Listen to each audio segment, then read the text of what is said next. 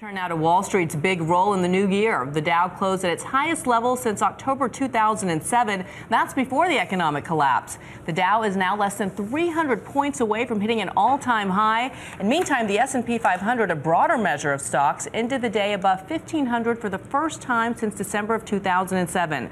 So what does this mean for you and your investments? Let's bring in Michael Santoli, senior columnist for Yahoo Finance. Great to see you, Michael. Good morning, Ben. So what's behind this rally, and does it have legs? Well, keep the context in mind. 4 years we've been rising here. We've more than doubled in the stock market since 2009. What's going on is the economy has improved steadily enough for long enough that it kind of feels that way to most people. And I think also these mega threats have receded a little bit. At one time or another the last few years, we either were expecting Europe to fall apart, China to fall into a recession, or the United States to default on its debt. Those things have kind of faded into the background. So I do think there's a chance that now we're back to kind of a normalcy situation in the market. You can roll along, but I do think it's kind of come a little bit far in a short period of time, up more than 10% in 10 weeks. Usually it does not keep that pace up. Skyrocketing. And what's interesting is that for the first time in a long time, we're seeing the individual investor actually put some skin in the game as well, starting to invest their money. Mutual funds have had the best 2 weeks they've had since 2000. What does this mean for the personal wealth effect we're now seeing in this country? If you've been in the market's already kind of done you a favor by doubling again since March 2009.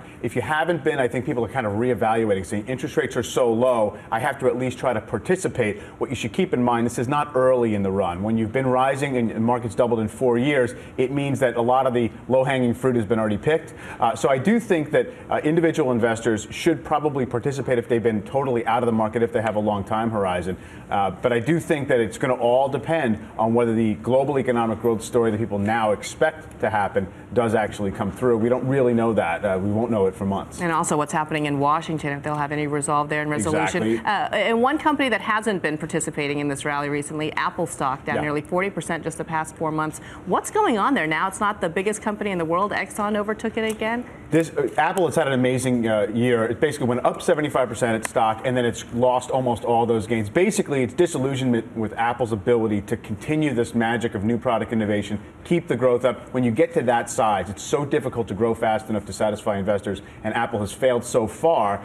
They've basically been over-earning because now everybody has competitive products to things like the iPhone, and now nobody's really sure if they can, in fact, kind of stand head and shoulders above the rest of the competition for long. A lot of experts would say don't bet against Apple just yet. All right, Michael, That's right. Great to have you on. Thanks, Thank you so much for joining us.